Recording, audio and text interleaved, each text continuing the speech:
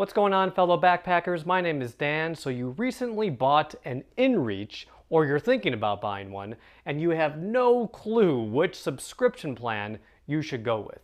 Well, I spent some time crunching the numbers to help figure out which plan is best for you. So in this video, we're going to go over Garmin subscription plans in full detail, and then I'll talk about what are the things that you really need to pay attention to when choosing between the different types of plans. And again, I mentioned numbers, so we will be going over which one is the cheapest option to go with under certain circumstances. And by the way, these plans are the same across all of Garmin's InReach devices. I personally have the InReach Mini, but if you have some other InReach, again, these plans are still the same.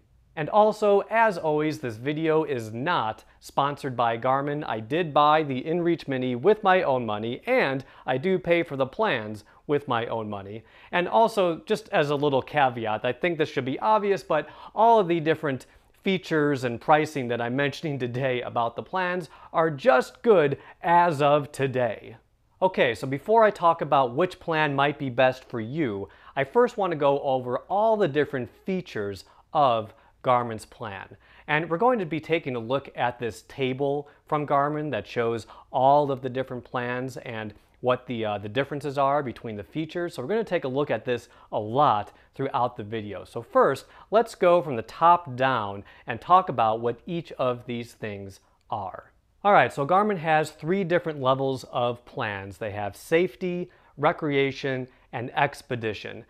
Safety is the cheapest, expedition costs the most money, and with each one you get different levels of each of the features. So let's start off at the very top of the features and work our way down. And first off is SOS messages. So you have an unlimited number of SOS messages you can send across all three plans. So you press that SOS button, it contacts first responders, which send help to your location. Next up are custom text messages, and this is really the bread and butter of the InReach devices. So this represents how many text messages you can both send and or receive with your InReach plan.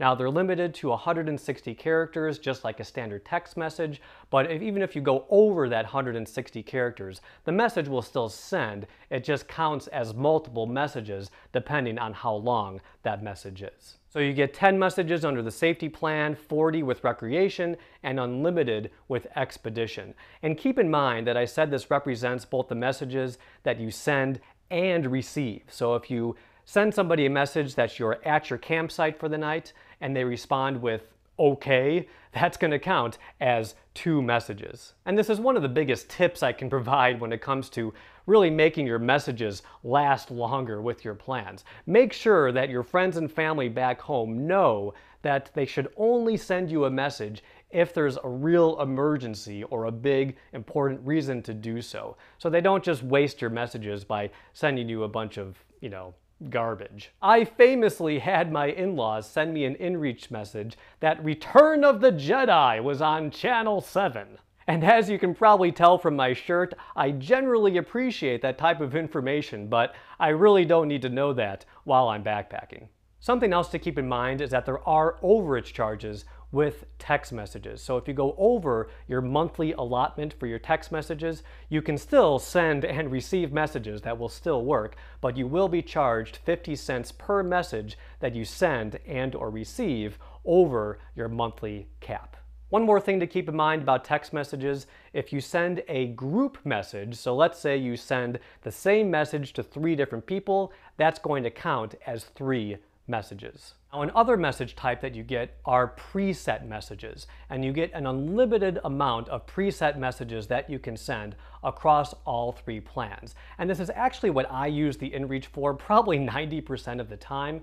And what you have to do with these is you have to log into your Garmin account before you go out on the trail and type up 3 different preset messages that you get. So you type up your message that you want, as well as the recipients that you want to send it to. Now you can only send preset messages from the device itself. You cannot do it on the EarthMate app. But fortunately, it's really easy to do, at least on the InReach Mini. So all you have to do is go into your messages, and then within there is an option for sending a preset message. And then you go into that and you can choose between your 3 different presets. Moving on, I'm going to group the next 3 things and talk about them all together, and that is your tracking intervals, your send/track points, and your location requests. So every Garmin account comes with something called a map share page, and you can send a link to your map share page to your friends and family back home so that if you have tracking turned on your device, then they can see where you have been on a map. And that's what the tracking intervals represent. So with the safety and recreation plan, you can send a tracking point to your map share page every 10 minutes or more. And with expedition, it's every 2 minutes or more. And I think the rest of the intervals are something like 30 minutes, an hour, 2 hours, and 4 hours. And then the one below that, the send/track point. So it's 10 cents per track that you send to your map share page with the safety plan, but then with recreation and expedition, it's unlimited. So you're not charged every time you send a tracking point to MapShare. And then below that, the location request. So on your MapShare page, there's a button that your friends and family can press to request your location. So if they haven't heard from you in a while, maybe you were supposed to check in a long time ago and they haven't heard from you, they can go onto your MapShare page, click that location request, and it will tell them where you are. So if they see that you're miles away from where you're supposed to be on the trail, then that gives them a hint that something is wrong. And just like with sending your tracking points, it costs 10 cents per location request for the safety plan, and it's unlimited for recreation and expedition. Now, one important thing to keep in mind about this, you can still use your InReach to simply log your location on the device itself without actually sending your location to your MapShare page. So if you don't care about doing that with your MapShare page and all you want to do is to be able to track yourself along the trail, that you can then export that data out and use it with some mapping software or something, you can do that with the InReach device, and it's completely separate than from sending your tracking locations to your MapShare page. So this is called logging your location, and it does not cost anything in terms of your plan. And you can actually go down to very small intervals, all the way down to a second for this kind of logging tracking. But keep in mind that if you do that, it's really going to eat up your battery, of course. And you can actually also not even use the InReach device to log your location. You can also use your phone's GPS to do that through the EarthMate app. So if you don't have your InReach connected to your phone via Bluetooth and you start tracking, it will ask you if you instead want to use your phone's GPS to log your location, and you can choose yes if you choose to do so. So just keep all that in mind when it comes to tracking. I know that can be a bit confusing with the InReaches, but basically it just comes down to you can either send your location to your MapShare page on different intervals that you specify, or you can just log your location on the InReach device itself, and that does not count against anything with your plan. Okay, the last 3 things all have to do with weather forecasts. There's basic weather, premium weather, and marine weather. With basic weather, you get a 48-hour forecast based on your location. Day 1 is broken up into 1 to 2 hour intervals, and the remaining is broken up into 6-hour intervals. With premium weather, it extends that forecast out to 7 days, and with premium marine weather, it's the same thing as the premium forecast, except it also includes things like ocean currents, wave height, and visibility. So those are all the features of the InReach plans, but you also need to choose whether you want to go with an annual plan or a month-to-month freedom plan. The annual plan requires a 1-year commitment, but because of that, it's cheaper on a monthly basis, while the freedom plan does not require any commitment, so you are free to cancel it for any month throughout the year that you're not going to be using the plan. But because of that, it is more expensive on a monthly basis. So the freedom plan is kind of nice for anyone that doesn't go backpacking very often, or maybe you just don't go backpacking during the winter and you don't want to have to pay for the plan while you're not on the trail. A couple other things to keep in mind with these 2 plans is that the annual plan does charge a one-time $19.95 activation fee, while the freedom plan charges an annual $24.95 fee on top of the monthly rate. Now, if you're someone who does not go backpacking every single month, you might be thinking that the Freedom Plan is a good option for you. But here's where we really need to dive into the numbers to find out which is the cheapest. So let's start talking about a comparison between the Freedom and Annual plans, and then comparison between Safety, Recreation, and Expedition. So when choosing between the Annual and Freedom plan and trying to figure out which one is going to be cheapest for you, you need to find the break-even number in months. What this represents is if you went with the Freedom plan, how many months would you need to deactivate your plan in order for it to be cheaper than going with the Annual plan, which you'll remember has a lower monthly cost.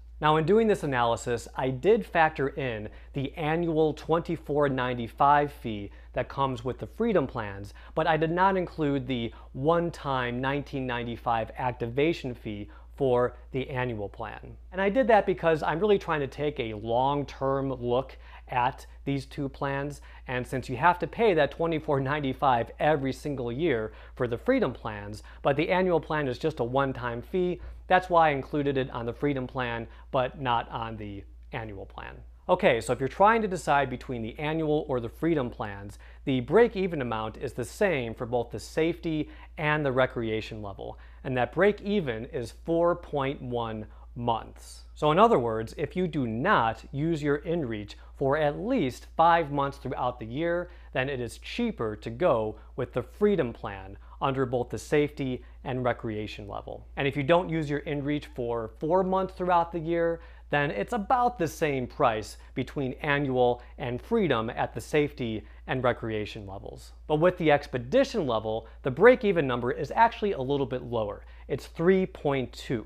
So in other words, if you have the Expedition level and you don't use your InReach for at least 4 months throughout the year, then it's cheaper to go with the Freedom plan. And if you don't use your InReach for about 3 months throughout the year, then it's relatively the same price between Freedom and Annual with the Expedition plan. So that's how you choose between the Annual or Freedom plans. So now let's decide between the Safety, Recreation, and Expedition plans. So when making this decision, you really have to look at what are the differences between each of these three levels. So I highlighted all the differences on the table, and you can see that there are really just three main differences. It has to do with your text messages, your location tracking and location requests, and your basic weather. Okay, so let's start off with custom text messages, and we're first going to take a look at deciding between the Safety plan and the Recreation plan. Now, when comparing the Safety and Recreation plans, you might be tempted to think that since the Safety plan only includes 10 messages, that it might be better just to bump up to the Recreation plan since it includes 40 messages. But that's not necessarily true, because remember, you can still send and receive messages even if you go over your monthly cap. You just have to pay that 50-cent overage fee. So what we need to do is find the break-even number again, but this time it's going to be the number of messages that you need to send in order to make it cheaper to go with the Recreation option. So when you're deciding between the Safety and Recreation levels, if you have the Annual plan, then the break-even number is 37 messages. And if you have the Freedom plan, the break-even number is 51 messages. Now obviously 37 and 51 are much higher than the 10 messages you get with the Safety plan. But that's because even though there are overage charges with going over your monthly cap, it's still cheaper just to pay those overage charges than have to upgrade to a more expensive plan and pay that more expensive monthly rate. At least up until, again, 37 messages total for the Annual plan or 51 for the Freedom plan. So at that point, it's cheaper just to go with the Recreation option. Now likewise, we can do the same analysis when choosing between the Recreation and Expedition plans. And the break-even amount for Recreation versus Expedition, if you have the Annual option, is 91 messages, and it's 101 messages if you have the Freedom plan. So again, what this means is that despite the overage charges, it is still cheaper to go with the Recreation plan versus Expedition, as long as you send less than 91 messages each month under the Annual plan or less than 101 messages a month under the Freedom plan. Okay, so messages are just one consideration. If you also want to send your location to your MapShare page, then you also need to take a look at that difference. And you'll remember that with the safety plan, it costs 10 cents every time you want to send your location to your MapShare page, and or if someone back at home requests your location. But with the recreation and expedition plans, you get an unlimited number of those tracking points and location requests. So because it's unlimited for both recreation and expedition, I'm really just going to be comparing what's cheaper to go with in terms of safety versus recreation. The only real reason then to choose expedition over the recreation option when it comes to tracking is the fact that you can send those tracking points at a more increased interval. It goes down to 2 minutes instead of 10 minutes. So just like everything else, we need to find the break-even number, and this time it represents how many tracking points you send to your MapShare page and or how many location requests from somebody back home. And we do that using the 10 cent per tracking point sent or location request that comes with the safety plan. So if you have the annual option and you're choosing between safety and recreation in terms of tracking points, then it is cheaper to go with the recreation plan if you send at least 131 tracking points. And under the freedom option, that bumps it up to at least 201 tracking points. So those are really all the main considerations that you need to make when choosing between the safety, recreation, and expedition levels. Now, I did mention that there is also a difference between the basic weather options. So with the safety and recreation plans, it costs you one text message for every time you get a forecast from your monthly allotment. But with the expedition plan, it is unlimited because you have an unlimited number of messages. But because this relies on the number of text messages that you have, it would be the exact same analysis that we did for the text message break-even point. Now for me personally, I have the safety plan, which has been more than enough for what I need. So on average, I typically go backpacking about once a month throughout the year. Some months I might not go at all, other months I might go more than once, but about once a month has been my average. And again, the safety plan has been just fine. And because I rely on my free preset messages so much, I rarely go over my 10 text message allotment for the month. And I have never even come close to reaching that break-even point that would make the recreation plan cheaper for me. Now I started off with the freedom plan because I thought it would be a good idea not to have to pay for those months that I didn't go backpacking. But I eventually realized that after doing this break-even analysis, it's a lot cheaper for me to go with the annual plan since I do tend to go backpacking all year long. Well, I hope this was helpful for you. As always, stick around for some bloopers, and the next time you're on the trail enjoying your InReach device, have fun out there. Crunching the numbers to help varying levels of stuff that comes with this. Varying levels of stuff. Man, is it hot in here. With the expedition,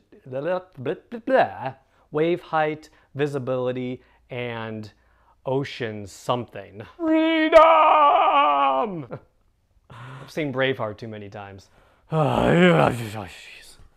not that hard. You need to find the if you so man, I just can't stop burping. Jeez, this is just confusing.